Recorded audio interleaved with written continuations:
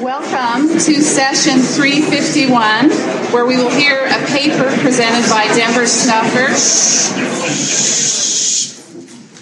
Welcome to session 351, where we're going to hear a paper presented by Denver Snuffer entitled Cutting Down the Tree of Life to Build a Wooden Bridge. It sounds like an interesting topic for all of us. There will be a response by Dan Witherspoon after that. First of all, I've been asked to, in addition to welcoming you to this symposium. Oh, okay. Okay. In addition to welcoming you, I wanted to remind you that this session will be recorded. So if you could please silence your cell phones. And also, I've been asked to invite you to attend if you're interested in the book sales, because that helps support the symposium as well. This session will be a presentation of a paper by Denver, a response by Dan Witherspoon, and if there's time at the end, which we anticipate there will be question and answer also. So let me get started so that we have time for our speakers and introduce them briefly. Denver Snuffer is a practicing attorney who practices with the law firm of Nelson, Snuffer, Dolly, and Paulson in Sandy, Utah. He's active in the Utah State Bar and has co-hosted 2 radio programs for a total of 8 years. And in his spare time has written and published 14 books, most of them very lengthy. He is the father of 9 children and resides in Sandy, Utah. Dan Witherspoon has a PhD in religion from Claremont Graduate University with an emphasis in philosophy of religion and theology. He's a freelance writer, editor, and podcaster. He's the host of Mormon Matters podcast, the former editor of Sunstone Magazine, and the executive director of Sunstone Education Foundation from 2001 to 2008, and is currently co-authoring a biography of Eugene, England. He's the father of 2 children and resides in Bountiful, Utah. So we will first hear from Denver Snuffer, and then immediately thereafter we will hear from Dan Witherspoon. Thank you.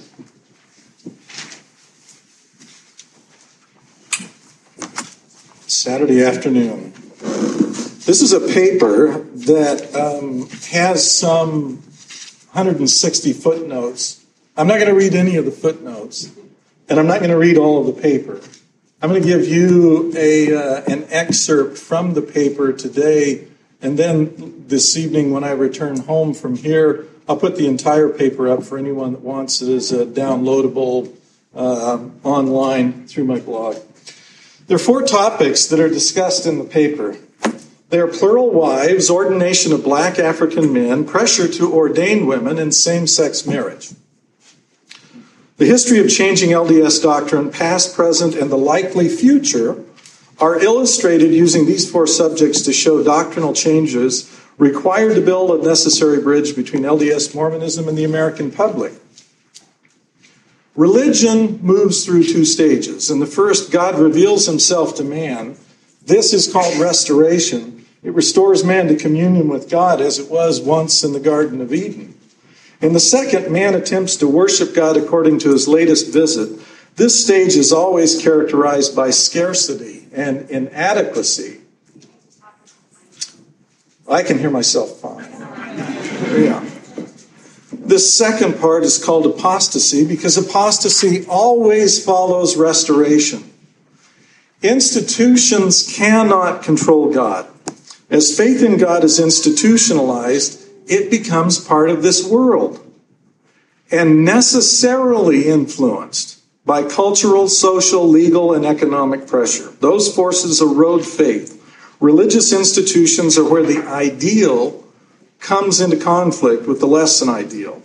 LDS Mormonism illustrates this dynamic. Through compromises of its ideals, we see the pattern unfolding in our own lifetime. Joseph Smith bridged the gulf between man and God and entered into God's presence again. Some few of us, myself included, believe his claim. I regard him the equal of Abraham, Moses, and Isaiah. But the various denominations claiming Joseph Smith as their founder again suffer scarcity and struggle to cope with God's silence. With time, all religious bodies confront the complex challenge of holding on to God's word. The ever-changing present causes cracks. Churches try to patch cracks. This leads to fractures. Then it leads to defections. Former believers either lose faith in the religion altogether or faith in the church. Without a restoration's abundance, pragmatic choices first become policy, then doctrine. God's silence does not curtail doctrine, but often compels it. After nearly a millennium and a half, there was a great gulf between God's last revelation and Catholic doctrines. When Gutenberg's 1439 press and an increasingly literate population made it impossible for the Roman hierarchy to control information, Catholicism fractured. The internet is to LDS Mormonism what Gutenberg's press was to Catholicism. It is no longer possible for an institution to control the narrative. Catholicism attempted to regain control in two ways. First, the Dogs of God, that's the nickname that was given to the Dominicans, were unleashed to confront heresy and suppress dissent. After 2.5 centuries of pursuing this ill-advised course, the failure was recognized even in Rome. Pope Paul III reversed course and he launched the Counter-Reformation. A new order called the Society of Jesus, that is the Jesuits, was established at the Council of Trent to focus on needed reform. The LDS Church is following this pattern. Their first approach is to suppress dissent. The correlation infrastructure of the LDS Church has been put into place to protect doctrine and practice. An LDS group of Dominicans, the Strengthening the Members Committee, has been empowered to find and then remove perceived threats. Ironically, as will become apparent as we get into this paper, the original targets of the Strengthening the Members Committee were fundamentalist groups advocating the practice of plural marriage. At one time, this practice was the hallmark of orthodoxy for the LDS Church. The juxtaposition of advocacy first, followed by prohibition of plural marriages, illustrates a passage. Brash confidence in God's restoration makes the organization brave. Then faced with opposition, a quiet and distant God no longer fortifies the church. They appease the worldly forces of government and economics. From heaven's silence, men conjure doctrines they attribute to God. Plural marriage bespeaks this larger dynamic. Because LDS Mormonism has correlated a great deal of what it once was, has now been trimmed away. History and doctrine have been forgotten or rejected. By reworking history, the LDS Church has managed to brand even those who believe in Joseph Smith and accept the same scriptures as nevertheless apostate if they also challenge the newly correlated part truths. Within LDS Mormonism, a short memory is necessary to accept the history and the doctrine now taught. Long memories get its members into trouble. For LDS Mormonism, the internet is a bastion of unsettling or unwanted information. Some of it is inaccurate, but the more effective challenges come from online sources telling the truth. When a false narrative is perpetuated by the institution and then confronted by truth, it's the institution ultimately that loses. At the moment to deal with this, the LDS Church uses search engine optimization, meaning the LDS Church pays money to have their site come up first on search engine results. This directs traffic to church-approved sources. LDS websites recount history designed to soothe the troubled saints, but it's not effective. All an inquirer need do is press through the first page or so of LDS Church website referrals to locate independent sources. On their website, mormonchurch.org, the church states, plural wives, quote, was not mandatory and is not required for salvation, unquote. This is both true, artfully using the term salvation, and false. It is true that plural wives is not necessary for salvation according to LDS Mormonism. But then again, neither is faith in Christ, repentance, baptism, or a good life. All are saved in Mormon theology other than the sons of perdition. Therefore, this LDS Church online assertion is true enough. But the LDS Church once claimed as a matter of doctrine, plural wives was an absolute requirement for exaltation. A reader lacking familiarity with LDS vocabulary will get the wrong impression. To those who are familiar with the vocabulary, this appears to be purposeful. Multiple wives doctrine was so secretive during Joseph Smith's life that his wife could deny it was actually practiced. It was not until 1852 that the LDS Church publicly advocated belief in this form of marriage. The announcement caused national outrage. Abraham Lincoln's upstart Republican Party denounced it as one of the twin relics of barbarism, the other being slavery. Beginning with the Moral Act signed by Lincoln in 1862, the full weight of national ire was brought to bear against the LDS Church. The dispute lasted 3 decades before the church surrendered. The final victory was achieved through the draconian measures imposed on the institution by the Edmunds-Tucker Act. The act disincorporated the LDS Church and the Perpetual Immigrating Fund Company, giving their assets to the public school. It mandated an oath denouncing polygamy to be taken before anyone could vote, sit on a jury, or serve as a public official. It removed local judges who were LDS and replaced them with federally appointed judges certain to be anti-polygamy. The act rearranged family law. It required marriage licenses. It disinherited illegitimate children. It abrogated the spousal privilege that prevented wives from testifying against their husbands in polygamy prosecution cases. Although the LDS Church fought these laws through appeals to the U.S. Supreme Court, they lost the fight. Faced with the dire prospect of remaining an outlaw organization, the church relented. The struggle and surrender inform LDS conduct in ways that remain a part of the institutional psyche. We begin the story 5 years after Joseph Smith's death, when the doctrine of taking plural wives was first made public. Wisely, Joseph deliberately limited the practice and kept it secret. Personally, I believe that plural wives should never have been publicly adopted and preached. It was never essential to exaltation. Much of the content, when it was preached publicly, was based on advice Brigham Young received from a U.S. senator. To win protection under the First Amendment, it was necessary to portray plural wives as essential to the religion. But it was portrayed as salvific as part of a strategy to win in the courts.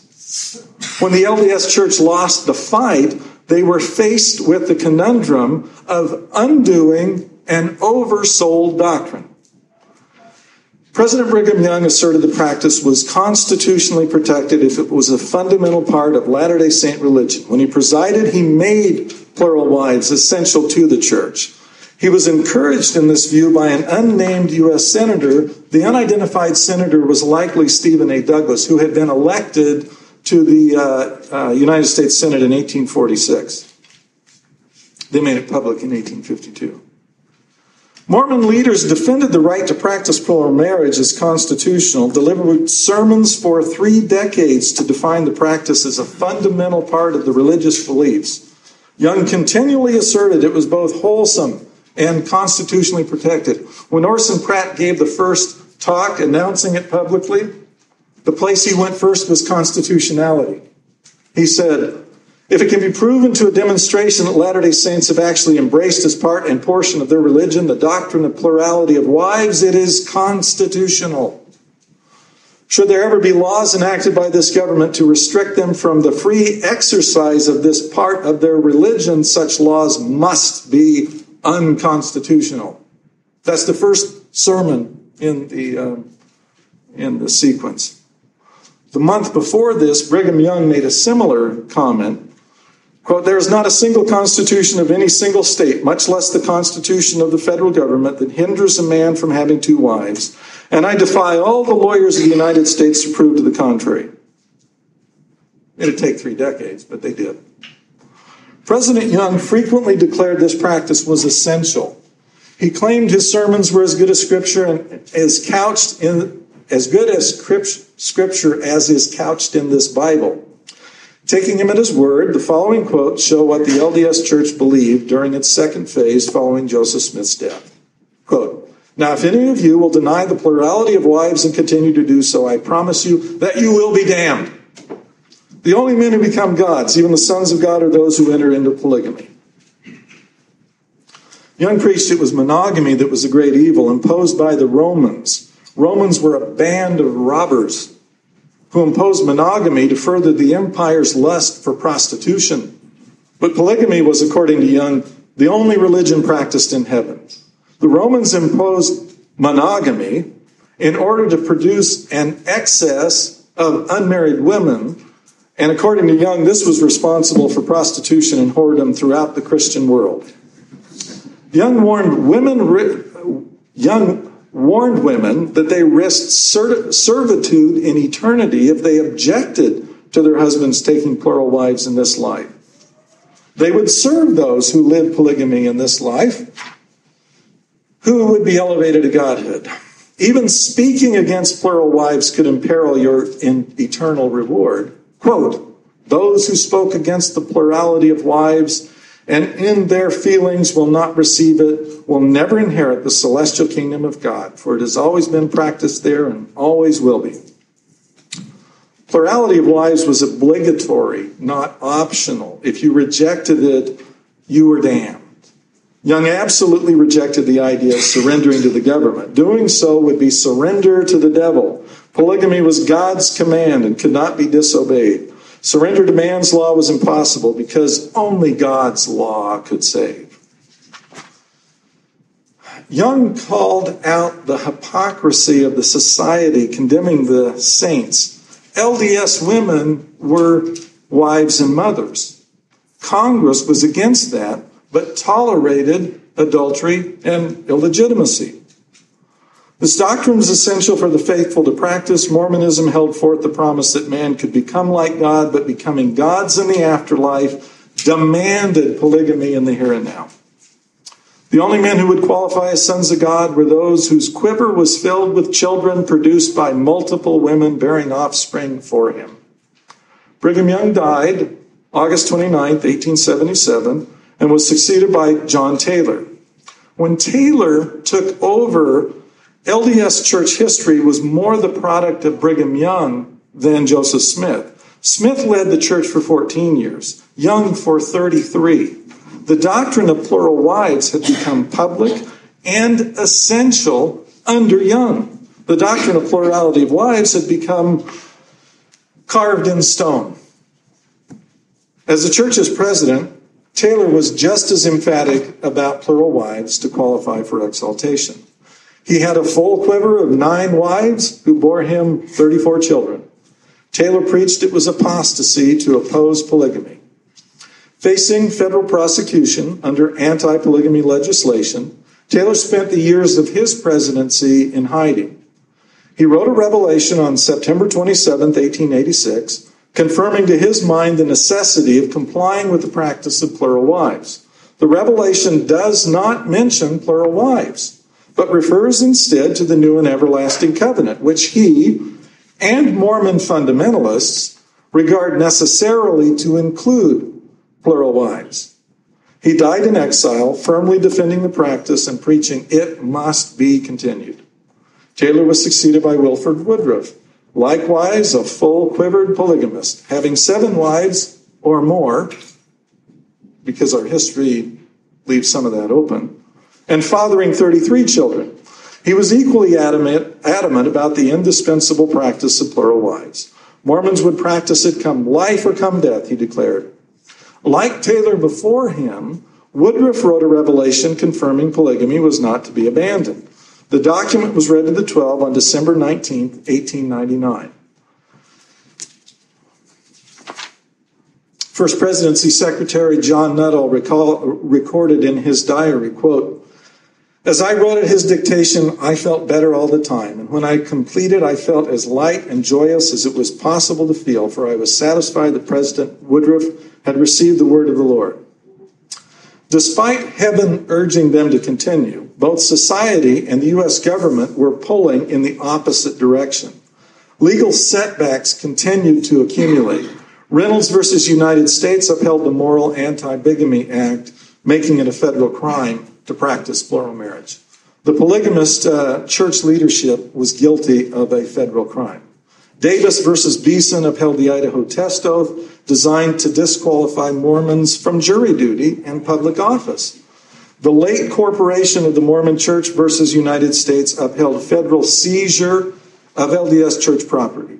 It was expected the government would take possession of all LDS temples. When the late Corporation of the Mormon Church decision was announced on May 19, 1890, a member of the 12 Apostles recorded the internal reaction. By the provisions of the Edmunds-Tucker Act, the property of the church was ordered as sheeted for the use of the public schools. In pursuance of this provision, some $750,000 worth of church property was seized and placed in the hands of a receiver. Events unfolded quickly once the church lost its property. U.S. Secretary of State James G. Blaine prepared a document on June the 12th for the church leaders to sign renouncing plural marriage. There's only one existing document referring to a pre-manifesto policy change. It was prepared 2 months before the manifesto. Abraham H. Cannon's diary records on July the 10th. He was a member of the Quorum of the 12 at the time. Quote, the resolution of the First Presidency of June 30, 90 in regard to plural marriage was read. It is to the effect that none shall be permitted to occur even in Mexico unless the contracting parties, or at least the female, has resolved to remain in that country. The church's worst fears were confirmed August 26 when the former federal receiver, Frank Dyer, related the U.S. would soon attempt, quote, to confiscate the Logan, Manti, and St. George temples on the grounds that they are not used for public worship. Keep those dates in mind now. Woodruff got the revelation on December of 1889. The decision was in May of 1890, and in September 24th, Wilford Woodruff issued the press release now called the Manifesto, in which he denied plural marriages were taking place.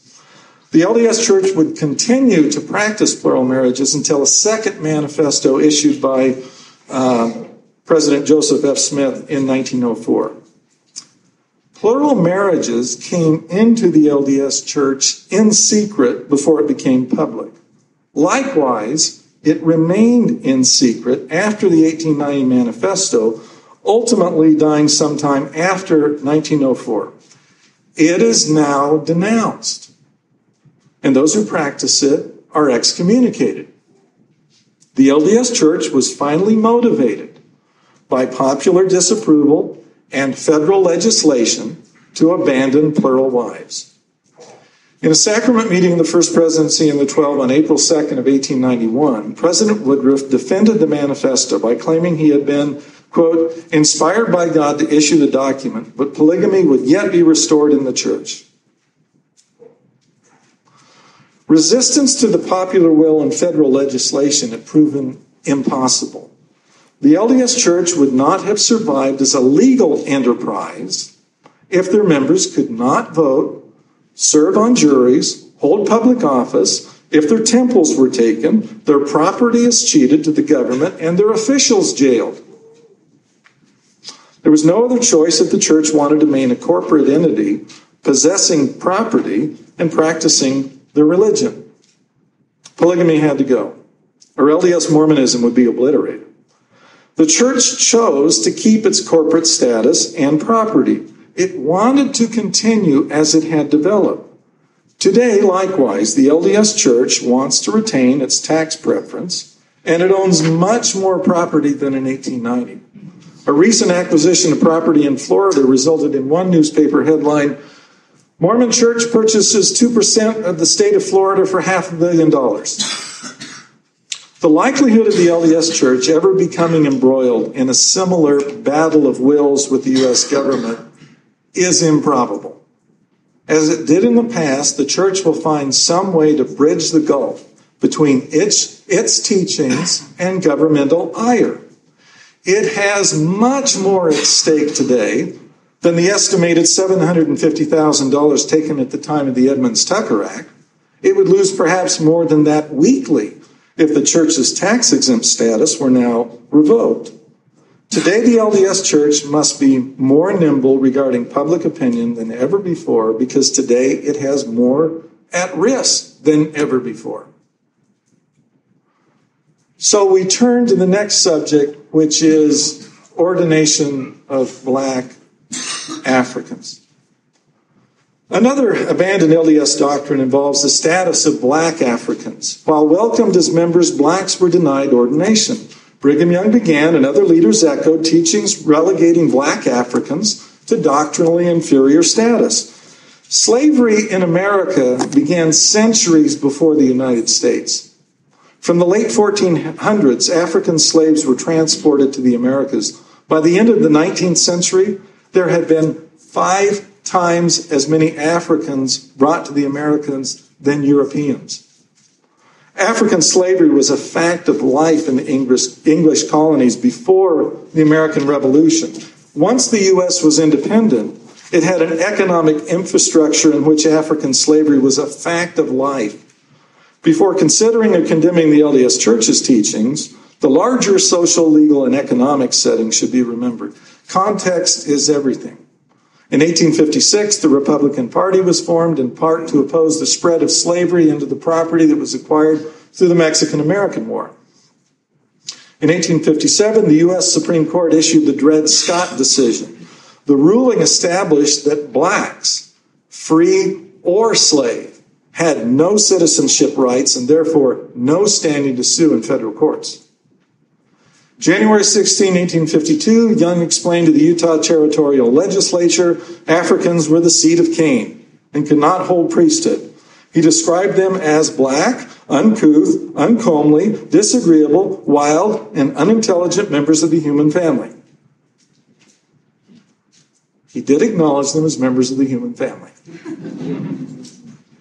Any man having one drop of the seed of Cain in him cannot hold the priesthood. And if no other prophet ever spake it before, I will say it now in the name of Jesus Christ. I know it is true and others know it.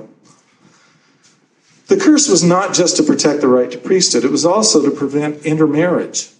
Said Young, if the white man who belongs to the chosen seed mixes his blood with the seed of Cain, the penalty under the law of God is death on the spot. This will always be so. The nation fought the Civil War, but slavery was only concluded by the adoption of the 13th Amendment in 1865. To make the 13th Amendment a restriction on state conduct, the 14th Amendment was likewise adopted. The 14th Amendment says, no state shall make or enforce any law which shall abridge the privileges and immunities of citizens of the United States, nor deny to any person within its jurisdiction the equal protection of the laws. The post-Civil War constitutional amendments were only the beginning of the process to establish equality for former slaves and their descendants. Segregation in post-Civil War America was legal, having been approved by the United States Supreme Court. Although Brigham Young's comments about racial intermarriage seem offensive in 2014, the United States had widespread laws making such marriages illegal. They were referred to as anti-miscegenation statutes.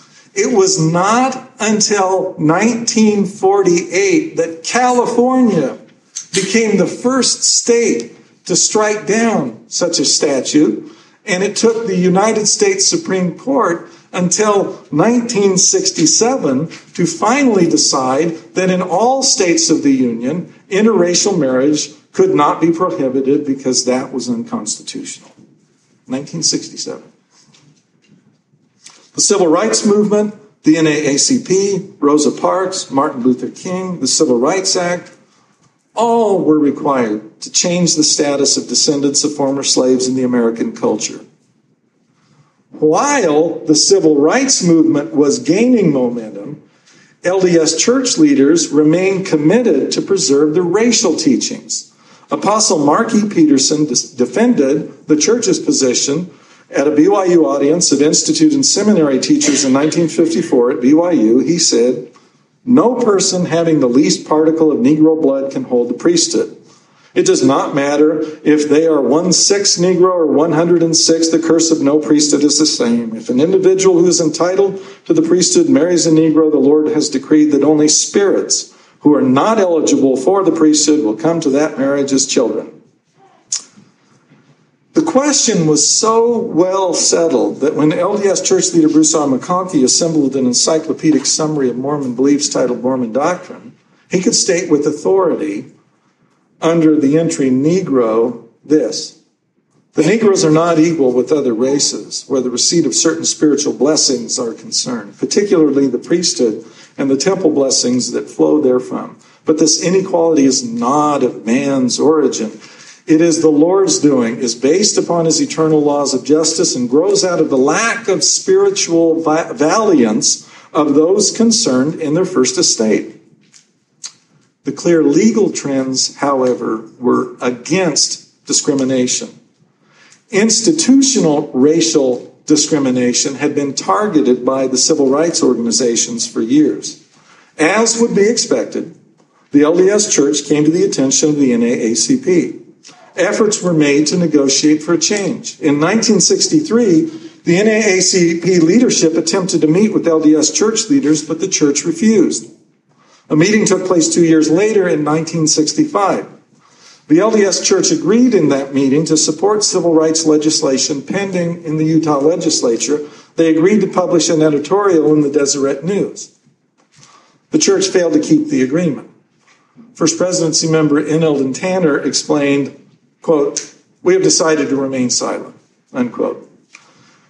By March of 1965, the NAACP took more public means to pressure the church. They organized an anti-discrimination march in Salt Lake City to protest the church's policies.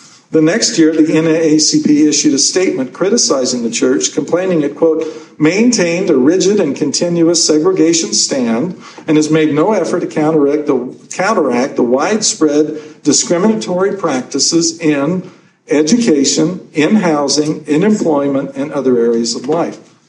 It's a really well-lawyered statement, because if you are discriminating in education, housing, unemployment, and other areas that are constitutionally prohibited from accomplishing, that attacks you indirectly rather than going at your religious beliefs directly. Brilliant piece of lawyering there.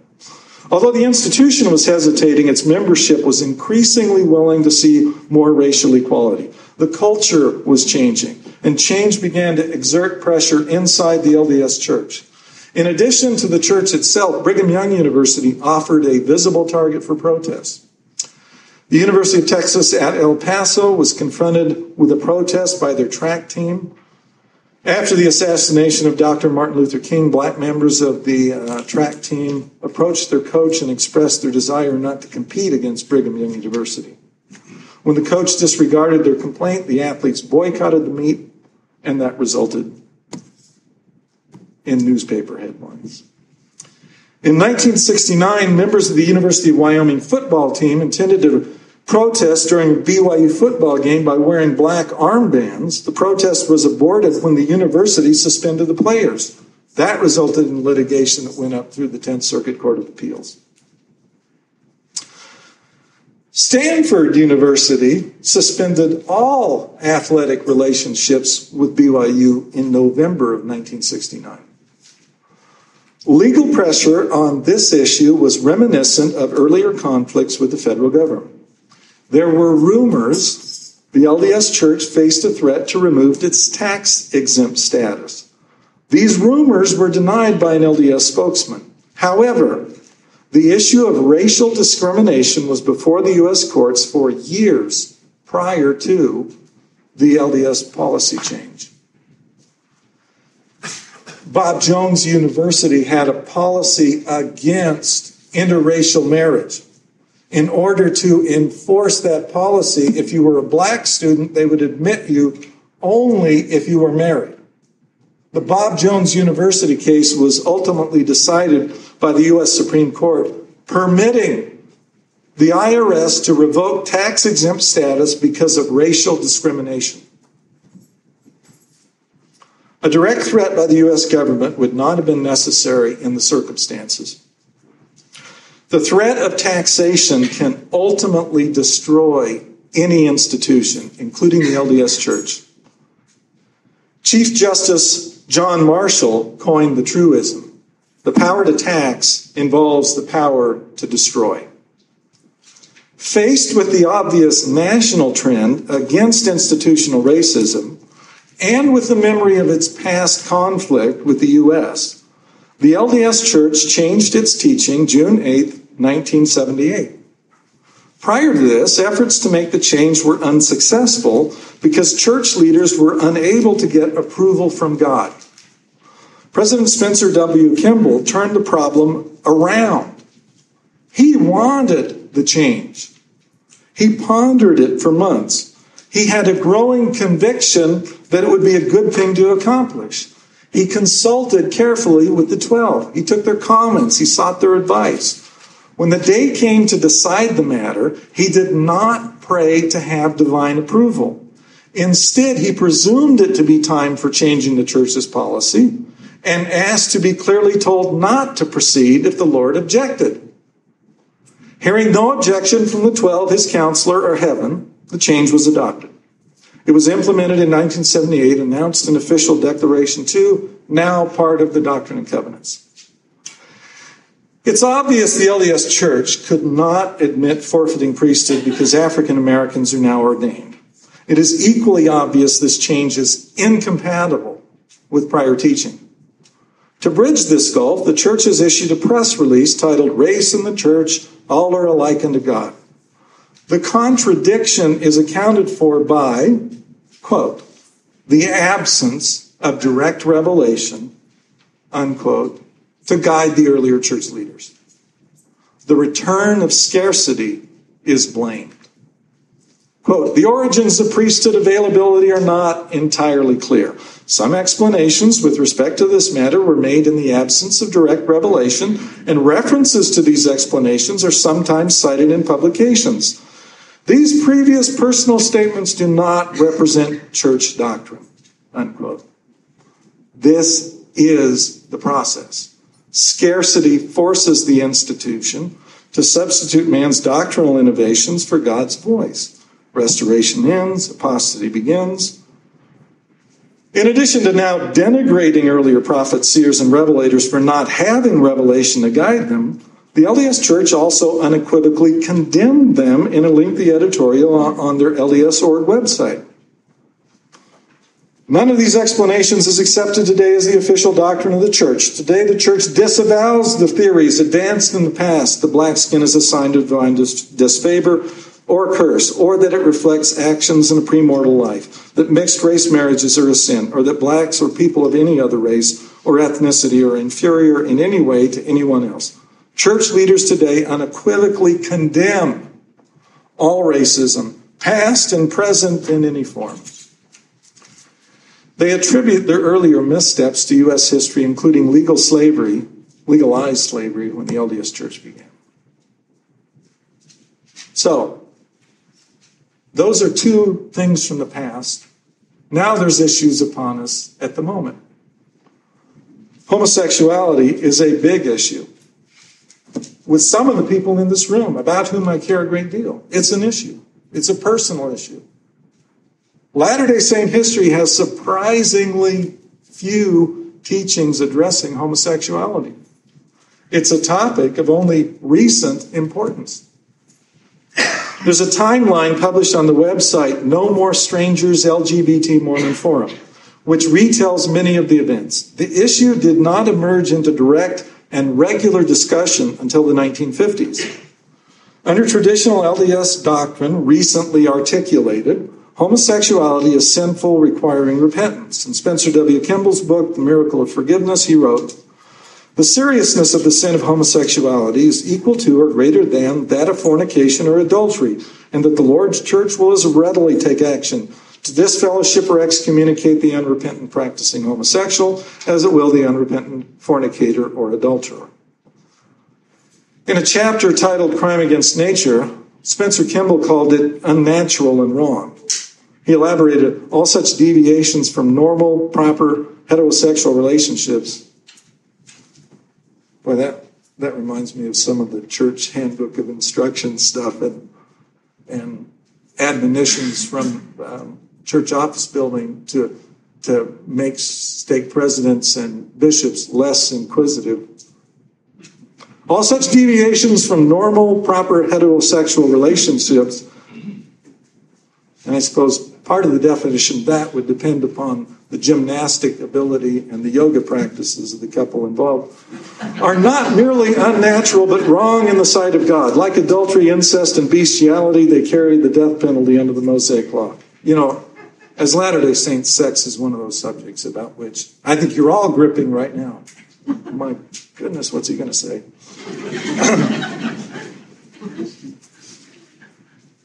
Well, I'll keep that to myself. A grim milestone was set in 1965 when 5 young Mormons, all homosexuals, all counseled by Spencer W. Kimball for homosexual sin, and all of them committed suicide.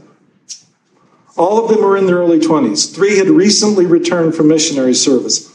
All had been BYU students. The year that these 5 suicides took place, let me read you from Ernest Wilkinson's devotional talk that he delivered in that same year.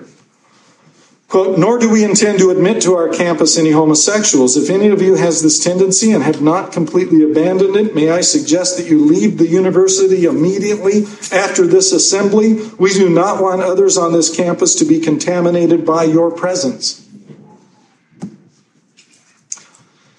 Well, in the United States, there is a tidal wave of legal activity on homosexual rights right now underway.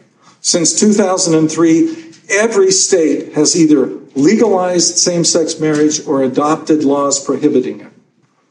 In Utah, an amendment was put on the November 2004 ballot. It passed with approximately 66% of the vote, favoring amendment to Article 1, Section 29, adding the following language to the Utah Constitution. Marriage consists only of the legal union between a man and a woman. No other domestic union, however denominated, may be recognized as a marriage or given the same or substantially equivalent effect.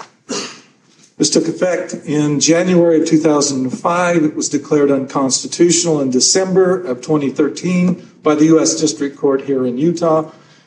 Last month, the 10th Circuit Court of Appeals affirmed that decision. Proposition 8 in California faced the same state electoral vote in November of 2008. The ballot fight was aided by LDS Church, providing both vocal support and assisting with door-to-door campaign efforts. Before the vote was taken, church leaders David A. Bednar, Russell Nelson, Quentin Cook of the 12, Whitney Clayton of the 70, broadcast video into California urging church members to be involved in supporting Proposition 8. When the vote was counted, the LDS effort had proven decisive. Proposition 8 was passed. Post-Proposition 8 statement from the LDS Church made this announcement. Quote, "The Church expresses deep appreciation for the hard work and dedication of the many Latter-day Saints and others who supported the coalitions in efforts regarding these amendments." Unquote. LDS opposition to Proposition 8 resulted in an organized effort to revoke the LDS Church's tax-exempt status. A website was established to instruct those willing to protest on how to approach removing the 501c3 status of the church. The protest focused on the Internal Revenue Code provision, which limited favorable tax treatment to institutions organized and operated exclusively for religious purposes, and in which no part of the earnings and no substantial part of the activities involves carrying on propaganda or otherwise attempting to influence legislation. The LDS Church has been publicly softening its position on homosexuality since winning Proposition 8 battle. The Boy Scouts' change to accept homosexuals was immediately approved by the LDS Church as a visible mea culpa. This is also true of others involved with Proposition 8. An LDS writer has advocated same-sex temple marriage in a popular Mormon journal. The Deseret News National Web issued an article on Friday saying that the IRS is now investigating political activity by churches. The LDS Church is necessarily attentive to legal trends. Its existence was once hanging by the thinnest of threads because of laws targeting it. Lawyers are consistently among the highest leadership of the LDS Church. The legal, economic, social environment in which the LDS Mormonism has evolved cannot be divorced from its evolving doctrine, because many changes were adaptations to this environment. So we turn to women. When Joseph Smith was alive, women had limited property rights. When they married, their property became the property of their husbands under the common law doctrine. It wasn't until beginning in the 1840s that some states first began to modify the common law in order to protect women's property from their husbands or their husbands' creditors. Women's right to vote in the U.S. began in 1869 in Wyoming. They were allowed to serve on juries in Wyoming beginning that year. In 1893, Colorado let women vote. In 1896, Idaho and Utah did likewise. Keep this in mind, because you live in a fundamentally different world than the world in which Mormonism began. The National Organization of Women was created in 1966 to pursue equal rights for women. The ACLU announces on its website, 40 years ago, the American Civil Liberties Union Board of Directors determined that women's rights should be the organization's highest priority. They created the ACLU Women's Rights Project and named Ruth Bader Ginsburg as its first director. She's now on the United States Supreme Court. And the Women's Rights Project has won many landmark court decisions and achieved significant legislative successes. They've shifted public awareness and understanding of women's equality issues.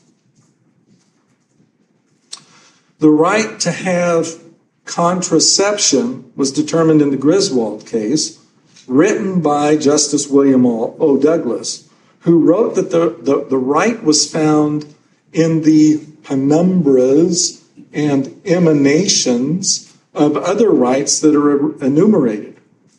A penumbra is that hazy place between the lamp that's shining and the darkness beyond. It's just the gray area in between. That's where you find these rights. The innovation would produce another dramatic penumbral decision in Justice Blackmun's landmark abortion ruling 8 years later. In the newly found constitutional penumbra, Justice Harry Blackmun found the right to privacy also gave women the right to an abortion. Writing for a 7-2 majority in Roe v. Wade, he said, "The right to privacy, whether it be founded in the 14th Amendment's concept of personal liberty and restrictions on state action, as we feel it is, or as a district court determined in the 9th Amendment's reservation of rights to the people, is broad enough to encompass a woman's decision whether or not to terminate a pregnancy," unquote. At the time of the decision, all states limited abortion, and the majority prohibited abortion altogether.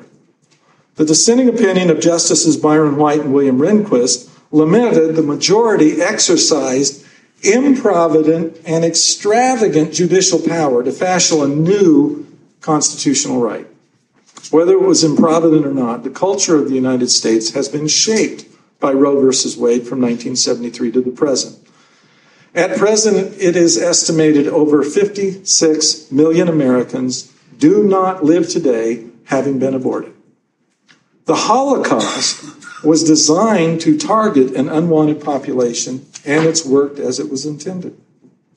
In 1986, the U.S. Supreme Court found that sexual harassment is a form of illegal job discrimination. In 1999, the Supreme Court ruled there were punitive damages available for sex discrimination. In 2009, President Obama signed the Lilly Ledbetter Fair Pay Restoration Act. In 2013, Defense Secretary Leon Panetta lifted the ban on women serving in combat roles, reversing the 1994 rule. All these larger national events affected views of Latter-day Saints. From imposing short haircuts on missionaries and BYU students, warning about hippies and drug use, advocating large families, not artificially limiting births, to denouncing rock and roll music. The LDS Church has been reactionary, trying to slow cultural changes. Whether viewed as progress or decay, LDS Church leaders have fought it. The Ordained Women organization maintains a website in which Mormons are given a place to advocate change in LDS policy. They hope to end gender inequality by calling attention to the need for the ordination of Mormon women to the priesthood. The public's responded with numerous profiles pleading for change to LDS doctrine. The church responded through the Deseret News in an article on March 17, 2014, in an article titled, LDS Church, Aims of Ordained Women Detract from Dialogue. But the following month, in General Conference, Apostle Dallin H. Oaks gave a talk titled, The Keys of the Priesthood, the Keys and Authority of the Priesthood, in which he said, the Lord has directed that only men will be ordained to offices in the priesthood. But he added this, we are not accustomed to speaking of women having the authority of the priesthood in their church callings, but what other authority can it be? When a woman, young or old, is set apart to preach the gospel as a full-time missionary, she is given priesthood authority to perform a priesthood function. Whoever functions in an office or calling received from one who holds priesthood keys exercises key priesthood authority in performing her or his assigned duties. And so, according to Oakes, women can use the authority of the priesthood, though not necessarily ordained. Extending this reasoning to its logical conclusion, women will one day be able to baptize with authority borrowed from a male keyholder. If institutional discrimination on the basis of sex ever threatens the LDS Church's tax-exempt status, this seminal General Conference talk by a former justice on the Utah Supreme Court can be the basis to permit the first female bishop to serve using authority borrowed from a male keyholder. In fact, under this paradigm, you really only need one guy, and everyone can function. Well, in conclusion, LDS Mormonism claims Joseph Smith as its founder. Joseph thought his restoration one day would revolutionize the world. It was a stone cut out of the mountains without hands that would roll forth and grind to dust all other institutions. Brigham Young thought one of the necessary obstacles needing grinding was the U.S. government. However, the LDS Church's history is filled with a contrary process. The U.S. culture has been grinding away at LDS Mormonism's peculiar doctrines and pushing it to conform with national cultural changes.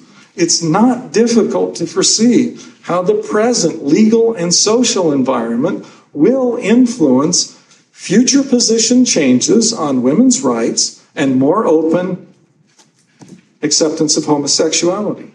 We should all expect that the church is going to do this. There are two possibilities to account for the LDS Church's history of compromise on their doctrine. The first possibility is these teachings, although once proclaimed to be fundamental, even necessary to obtain exaltation in the afterlife, were falsely portrayed in the first place. The Book of Mormon seems to support this view. That is, if you read what Christ announces as his doctrine, in that statement, Christ makes no mention of plural wives, priesthood bans, or homosexuality. And Christ's admonition ends with, whoso shall declare more or less than this, and establish it for my doctrine, the same cometh of evil. Well, if this is so, then contrary to LDS past claims, no soul was ever damned by refusing to accept the doctrine of plural wives. Nor was God going to take away all priesthood from the church as soon as the church attempted to ordain black African descendants. Nor has Almighty banned women from the priesthood, nor is homosexuality a serious moral offense before God. God's silence led the LDS Church to oversell these teachings, and therefore they were and are free to correct them. The other possibility is that they got the doctrine right before. And by accommodating American legal and cultural demands, the LDS Mormonism has been cutting down the tree of life to build a wooden bridge. If this is the case, then popular will, federal legislation, and the U.S. Supreme Court will have more to say in the future about LDS Mormon doctrine than the church's prophets, seers, and revelators, just as they have exerted the primary influence after Joseph Smith and Brigham Young. Thank you.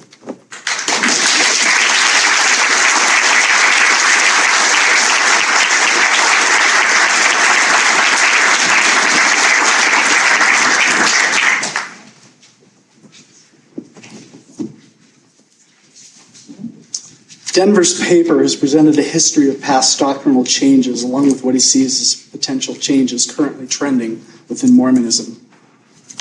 I don't have much to argue with in terms of his presentation of the historical moments or the leader quotations he cites. I do, however, have great difficulty with the historical narrative that he has told them within, his selection of things to share or not share, and even more with the framing of his story.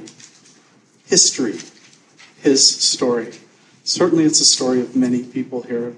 The world's going to hell in a handbasket, trending the wrong way. Go back to the source. I challenge that story here. His is a story that ultimately culminates in a huge false dichotomy, one that he sets up in the very title as well as the final lines of his paper. Either the teachings at the heart of these four areas he toured us through were falsely portrayed in the first place, or they are true revelations that Mormonism once got right but is now compromised on, sold out for a mess of pottage. According to his tale, our tradition has and is cutting down the tree of life. Forget its fruit, he seems to say. We want its lumber. We want to put it to use towards a doomed project, accommodating to a fallen world. In presenting his tale and his dichotomy, he excludes a huge middle, with wonderful other possible framings for this history of change. Two choices are fine in a court of law, where those involved must decide guilt or innocence. Deductive logic can be helpful at times, but the coherence of a case falls apart when there are substantive challenges to the premises one's built from. In my response today, I offer an alternative vision that I believe challenges this foundation, and in doing so offers a far more satisfying and capable way of framing the same ground that he has covered. First, however, where he and I agree. For anyone who's heard my podcast for, even maybe 6 or 7 episodes, or has engaged with me in conversation for a long time, you've probably heard me talk about a favorite metaphor and a framing for the power and the fire that is at the base of any revelation that kind of starts a church or that activates us in our hearts. It's from the Franciscan father, David Stendhal Ross. He talks about God's revelation being like when you receive that, you're in the midst of the churning volcano. It's active, it's going, it's full, it is chaos.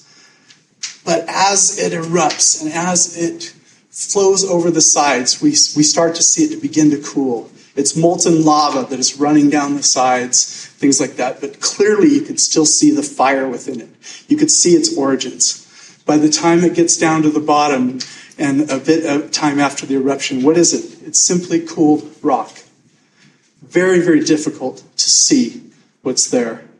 Stephen Carter, the current editor of Sunstone, also helped to personalize this with me a few years ago when he talks about our personal spiritual experiences. When we have them, when we are in those modes of wonderful, enlightenment, almost out of body, we're soaring with open hearts and everything's coming to us all at once. We have that experience. But guess what? Soon we begin to say, I don't know what to make of this. And we begin to start to tell a story about that experience. Maybe we're going to share it with our friend. Man, you just can't believe it. I'm so expanded here. And I can't even convey it to you, but it was kind of like this. And you begin to tell a story. You begin to tell a part. You begin to tell a part. And then pretty soon, guess what? Fast and testimony meeting rolls around. And you get up to tell that thing. And by then, you've nailed it down to just 1 or 2 lessons from that story. So from the fire, from the expansiveness and things like this, we begin to quiet, to tame, to cool that story.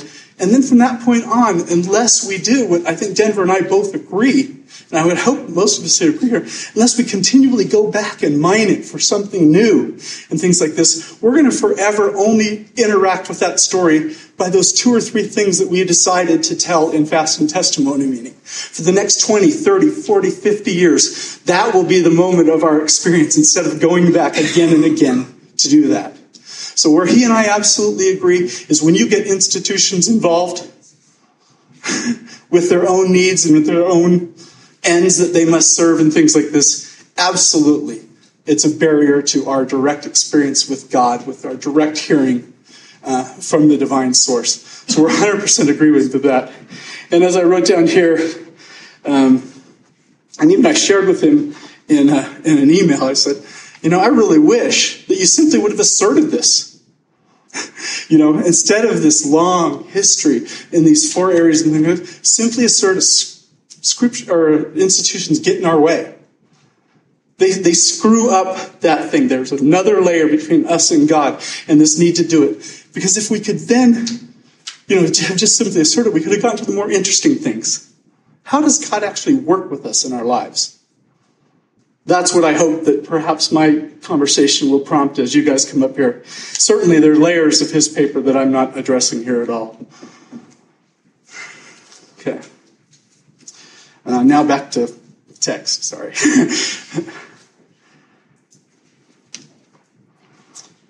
I am far less certain than Denver that our societal trends, including and even especially the 4 areas that he discussed today, are the result of a large-scale failure to hear God's voice, to feel God's spirit. As Francis Bacon once observed, God has 2 books, the book of his word, scripture, and the book of his works, nature. We must read them both. Societies are comprised of individuals, and God works with individuals. Individuals interact with information from science and observations from nature and their own encounters with it and with other people and with what is new and it's challenging. And they weigh it out, and we weigh it out in many deeply spiritual ways. God not only works and teaches us through direct wowie-zowie revelation to either ourselves or his designated prophets. The pronouncements of Scripture and ancient prophets are not things that we can fully and for all time base our understandings of God and God's working upon. As Adam Miller wrote recently, God works with whatever small knowledge of the world we've already got. He speaks to people in their weakness and after the manner of their language that they might come to an understanding. I recognize that from D&C 1. Our sacred texts witness God's willingness to suffer this weakness. They tell of a mix of stories from many different times and places that illustrate what happens when the strength of God's polyphonic voice gets funneled into the weakness of our mono-channel ears. Miller speaks of the importance of not trying to harmonize Scripture, to pretend that that voices there do not agree with others. Scripture, he says, is best to meet rough, as uncut. For it is in this form that they bear witness to real revelations given to real people, because they also bear witness to the host of real weaknesses that can help socket God's world into their worlds. Our plural marriage, withholding of priesthood from those of certain races and sexes, and full honor of relationship status who those via biology are same-sex attracted, really things that we want to hang our hats on as eternal? Are they tree of life stuff? I thought tree of life stuff was the love of God. It was never to exclude. Is the tree of life stuff sad only communicated in face-to-face direct revelations from God to us, to our prophets? Can it also be even more reliably available to us in our ongoing and ever-unfolding experiences of love, in our relationship with family and friends, in meeting someone and coming to know them such that their divinity and absolute worth and blessedness reveal themselves to us in ways that we had previously never imagined? Revelations of God in such form are Denver's excluded middle. We are presented with new information, new persons, and experiences. We do fresh dives into the holy fire and we yield to its burnings. Of course, not everyone does this in a disciplined way or with full consciousness of what they're doing. And they certainly do not do it at the same time or at the same speed.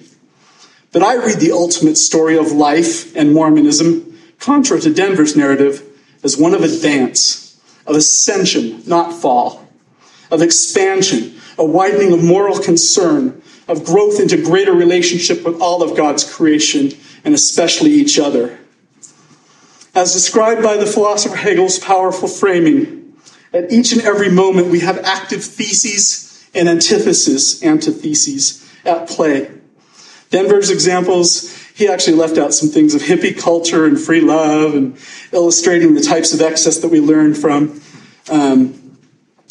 But basically, the things that so many people, when they kind of present the going to hell in a handbasket thing as excesses and things to avoid, you could call them the antithesis or whatever you'd like to do. But my assertion is that they are among our most powerful teachers. They are essential as well, that we bounce off. When the new idea comes out there, we bounce off the rough parts. I'm just recently when the church talks about, John Delin's website and Kate Kelly and stuff as leading people away from the church. To me, the bloggernacle with its free-for-all is absolutely saving folks, especially in those voices that are so negative, so strong, so I'm fed up here. They teach us what we don't want to be, how we don't want to be in that pain anymore and things like that, just as much as they influence people out, I think. I'm, of course, botched where I'm at, so hopefully this will pick up with some kind of transition. Although it is halting and frustrating at times with painful lessons, with many growing pains, I trust us.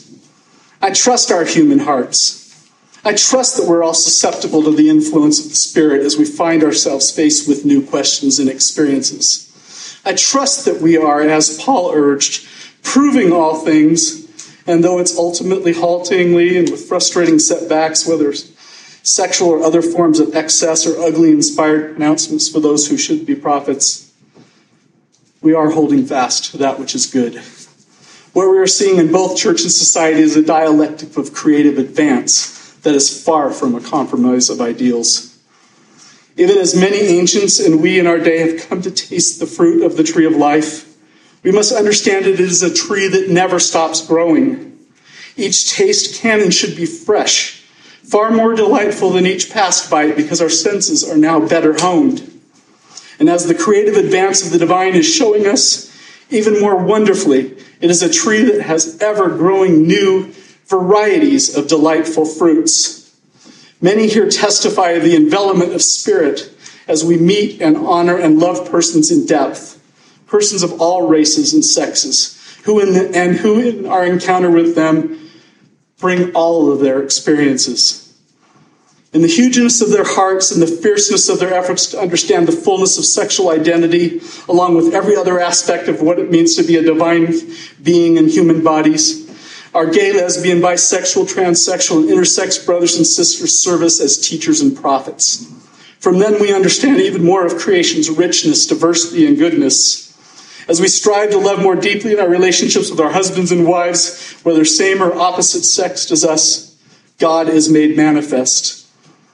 Our hearts swell as we meet women whose gifts of hard-won wisdom and leadership have been allowed to flourish.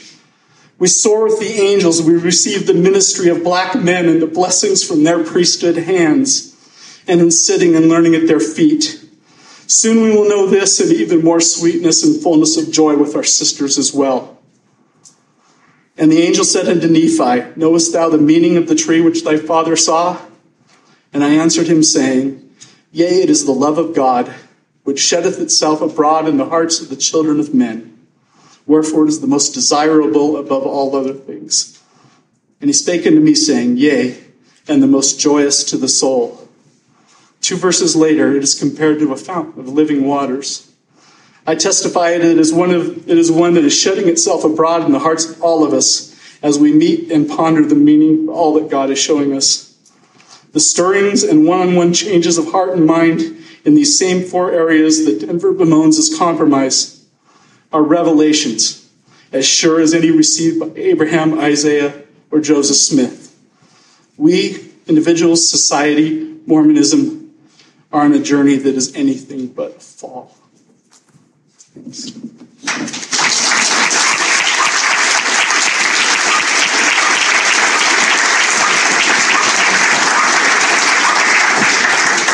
We do have time for questions, so I get to make up the rules, and I also get to amend them if I decide they weren't the best rules at the beginning. So what we will do, if those of you that are interested in asking a question, if you'd like to line up over here by this wall, and then this will be on deck in the chair, and there's the microphone, and I will call on the first one, and then they will be able to ask at the microphone the question. It can be asked of one or both of them, and I'd like to ask our Denver Snuffer and Dan Witherspoon to keep their responses to 2 minutes. I know that's concise, but it seems like we might have more than one or two questions, and that would be helpful. So you look like you're ready to ask the first question. I'll let you go ahead. Microphone working? Yes. Okay. This is Dan, Tim Malone. Dan, thank you for focusing on the fruit of the tree of life. I was looking for that in Denver's remarks, but let me ask this question of Denver, actually. My takeaway is that you stated that the LDS Church has changed fundamental doctrine, is changing, and will continue to change because of submission to social and governmental pressure for fear of losing tax status. Is that a correct takeaway? The definition of fundamental doctrine is not something that I apply to the church. It's what the church has advocated on its own. I'm contrasting what the church said at one time was fundamental doctrine with what it has done to abrogate, denounce, renounce, and even condemn unequivocally out of their own mouth a prior practice. The motivation for accomplishing that transition was the focus of the paper. I'm not trying to make a moral judgment. I'm trying to understand the events against the backdrop of why the events took place, not when they said it were they right or wrong, but when they said it, and they said it with the "in the name of Jesus Christ" comment Brigham Young I read, and I read that on purpose because he was stating, I'm telling you this in my status as a prophet of God. I'm telling you this in the name of Jesus Christ, and I'm telling you this will never change, and it's changed. And now the church, after making the change, has turned around and said, we unequivocally condemn that. Now, that's the purpose of the paper. And the purpose of the paper is also to highlight the fact that institutionally, this is the problem. The problem is that truth and love and purity does exist, but it exists primarily in a form that is non-institutional. According to the scriptures, one of the criticisms that was made about the paper was this false dichotomy. According to the scriptures, there is only two ways. There are, save two churches only. And one church, if it's going to subject itself to institutional control, the vagaries of the law, the pressure of the tax code, everything else, that church will necessarily become sullied and soiled, tossed and pulled, and ultimately wind up contradicting itself. There is another church, and I agree that that church can remain pure, unsullied, untouched, untaxed, unregulated. That purity can exist in your heart. That purity can be found between you and God. I think any institution is going to suffer exactly the same history. Anyway. My question is, if the fruit of the tree of life is not available to homosexuals and to women once they're embraced within the church, what will they find instead? I don't agree with that they're denied, or they should be denied. The problem addressed in the paper, and the turf on which I feel very comfortable discussing, is the problem of church doctrine, legal pressure, fundamental positions being taken as if they were out of God's mouth itself, and then contradicted later to illustrate the problem of the institution. I don't think that I can or ever should have looked for institutional approval for my relationship with God. There was a time I did. There was a time I cared a great deal about that. But the institution has rendered that now an impossibility because I can't serve within the church. That hasn't done a thing to deter my conviction, my relationship, my fidelity to God. Likewise, I think in every individual's life, this world is a terrible place, and this world is a wonderful place. It is precisely wonderful because it is so terrible. It doesn't matter what circumstances you find yourself in. Everything down here is going to pull away at you. Eventually, everything's going to wear out, break down. There are going to be disappointments. There's going to be challenges. There's going to be disagreements and arguments. The comfort that you find, like Joseph Smith in Liberty Jail, peace, my son. This is only going to be a small moment. And if you endure it well, you're going to be rewarded on high. I don't think that an institution can embrace with love everyone, because some of us hate some others of us, and the institution would like to love us all. And those who get control get to use the bully pulpit for their purposes. And those that don't have it get to resent it. I don't think ultimately the fix will be institutional. I think it will be personal, and I think it will be individual, and I think there will be a gathering, and that gathering will be called Zion, and it will happen because the prophecies foretell it. But I don't think it's going to be after the fashion of something you can regulate or take control of, because anytime you manage to get control, you wind up in politics and economics. In his fear of institutions, again, I argue, I asserted the same sort of thing. But I don't want to lose the fact that it's important that we work these things out in community with each other. So the fact that we have an institution that provides the buildings, that provides some of the structures in which we meet and interact with each other and learn from each other, to me shouldn't be outweighed simply by this. But again, I think both of us would be in agreement that no matter what's said there, it's you and your relationship with God. It's you and the fire yourself that has to be able to drive it. To not be, just simply interacting with it so far down the mountain to where it's cool that you can hardly even tell what's there. So I just wanted to shout out that I do think this is important to work out. Whatever the primary actors in the world are not institutions. The primary actors in the world are people. And we're complex. And we go forward and we go backwards and we halt and we run fast and we stumble and all these different things. But when I see an institution changing the way the Mormon church is, even though it's frustrating, they're not changing anywhere near in the directions I want. And when they say stupid things that just make me want to go crazy or something like that, I still see it as an advance because we as people are advancing. We're meeting each other. We're learning from each other. We're engaging sciences. We're understanding what's going on. And this is sure revelation. This is sure revelation, simply unfolding in just a messier way. So, again, I want us to get together as often as possible. I think we can learn a lot from the community process of discussing all that, but that's not revelation.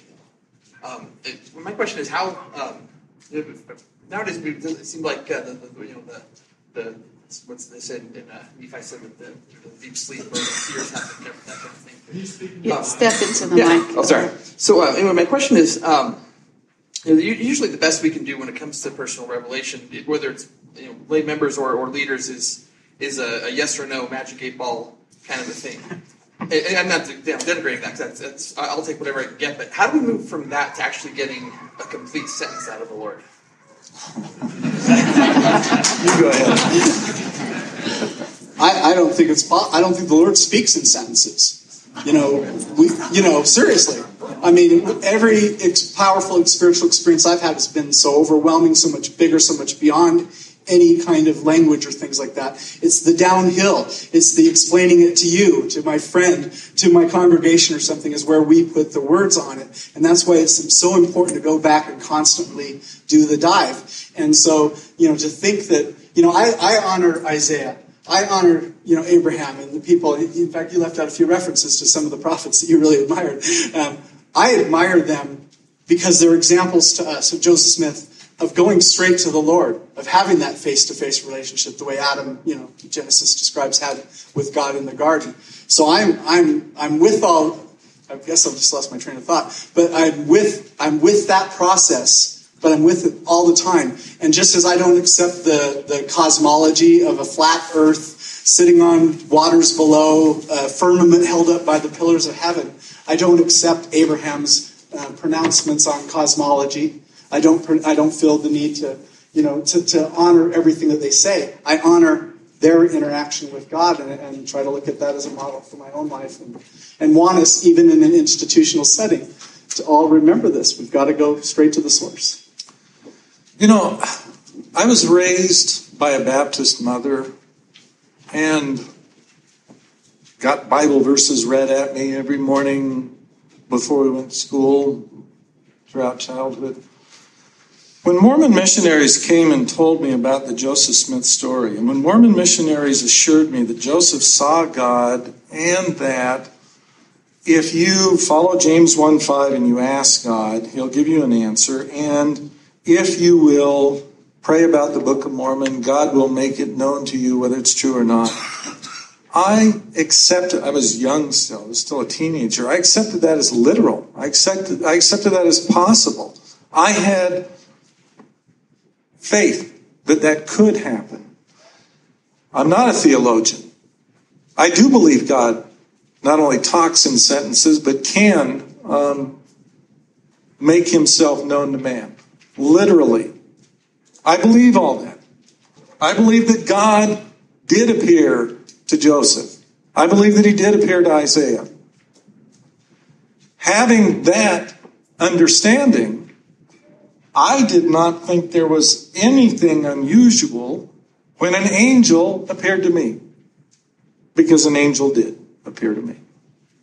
I thought that was the normal, usual, everyday way that Mormon religion was practiced. I thought everyone, sitting in a ward as a young teenager, looking out at all these experienced Mormons, listening to the general authorities, I thought they all were talking to God in the temple every Thursday. I thought this was common, ordinary. It took a long time. I presume that was what everyone walked around with. It took a long time before I mentioned anything about any of the experiences that I had before I realized that's not usual. That's not normal. That's not customary. And so I'm trying to make it usual. I'm trying to make it customary. I'm trying to say, yes, God's real. Because if I have seen him, I think you can see him and ought to. I think everyone should make the fiery ascent to God's presence. I think it should not be limited to an occasional here or an occasional there.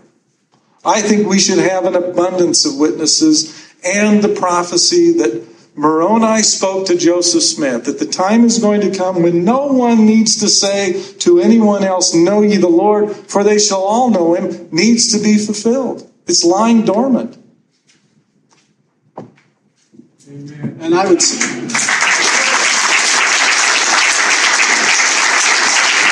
I agree with that principle that go to it yourself. You're going to go with your symbol system. You're going to go with your expectations. A Buddhist will never go and have the experience with the angel, with Jesus, and things like that. What Denver is having is not the same experience as what Heschel has, what Muhammad has, what Hafiz had, what Lhasa had, and things like this. So when we talk about whether God speaks in senses, what language does he speak in? He speaks in the systems of ours that open up to this sort of level of presence, but it is not.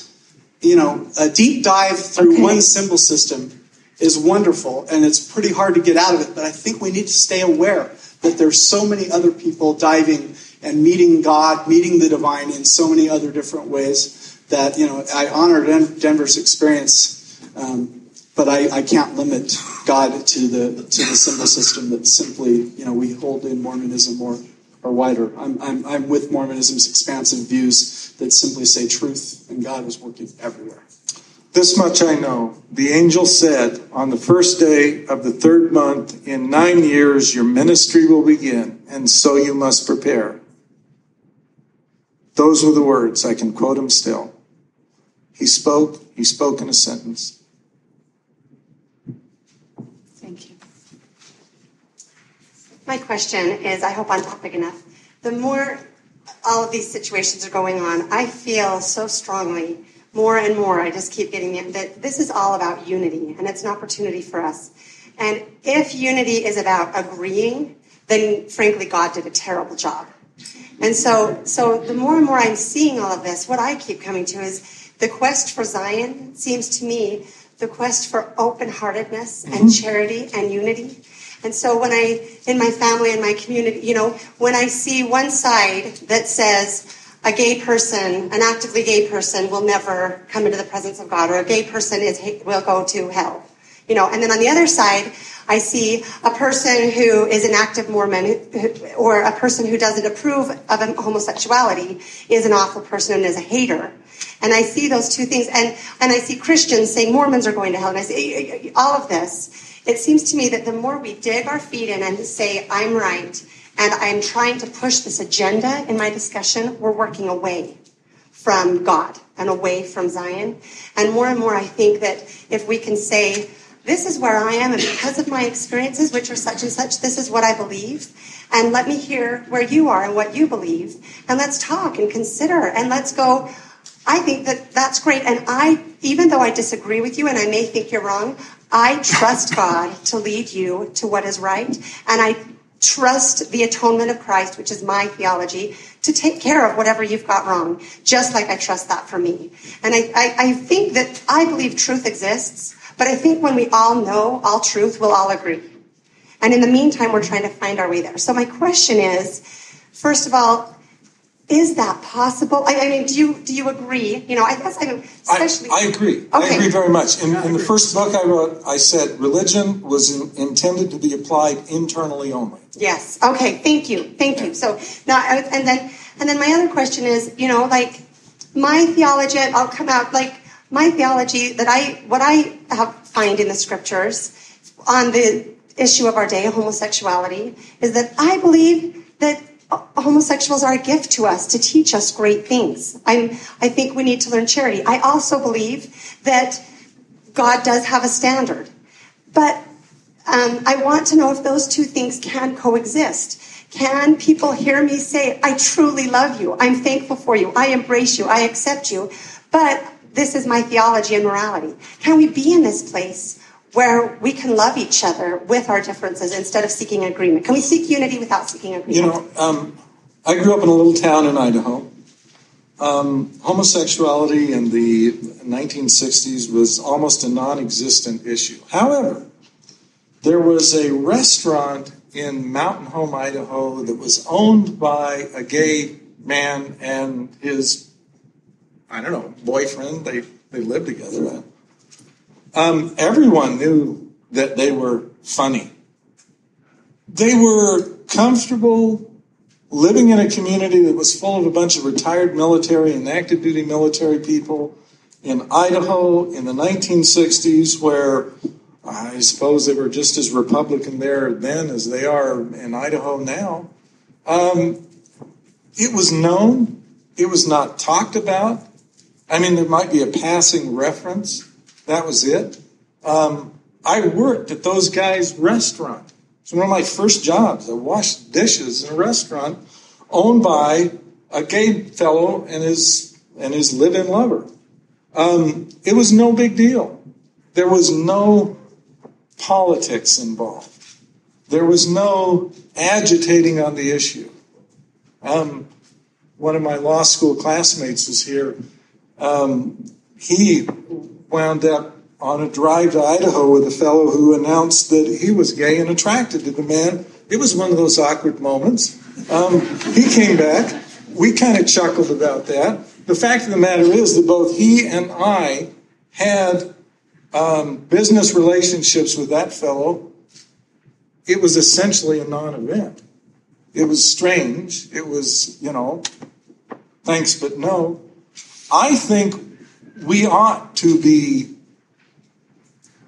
ginger about the way in which we deal with one another's weaknesses and problems. I think we ought to be firm in what we believe and apply it rigorously internally. And then have compassion on every idiot you're going to meet, because we are all idiots, myself included. I agree with you. Yeah. I agree with you too, but I don't need those answers very fast at all. I am completely willing to live in tension with that. Where you pushed a little bit too far to me is I love you, but these are my standards, or this is that.